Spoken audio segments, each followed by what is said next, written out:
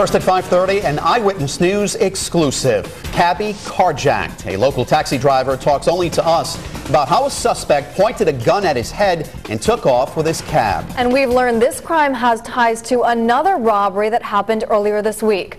Eyewitness News reporter Alex DePrato was live with the Providence Mobile Newsroom with the exclusive details. Well, that taxi and pizza delivery man were both held at gunpoint after being called to the same address. Tonight, in an Eyewitness News exclusive, the taxi is recalling the fear of having a gun held to the back of his head. It was like so many other cab rides. It started here on Plum Street in South Providence when a man got in. I was dropping him off at Point Street, and that's when it all happened. The Big Daddy cabbie tells us that's when his passenger turned thief. He paid for the ride, and when I gave him the change, he wanted more than that. He had a gun pointed up to my head and told me to give him everything. He took off with the car. The cabbie jogged to the police station.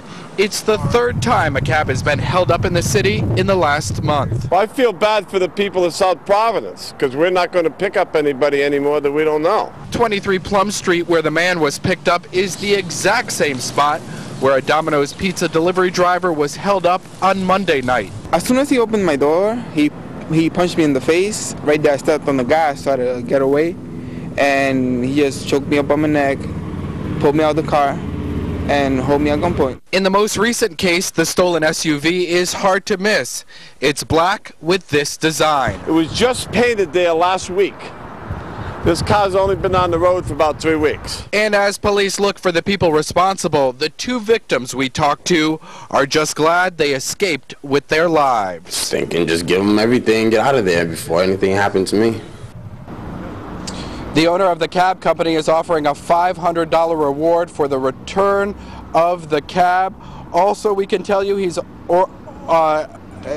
ordering another $500 for the arrest of the suspect in all of this. If you have any information, please call Providence Police. We're live tonight with the Mobile Newsroom. I'm Alex DePrato, Eyewitness News.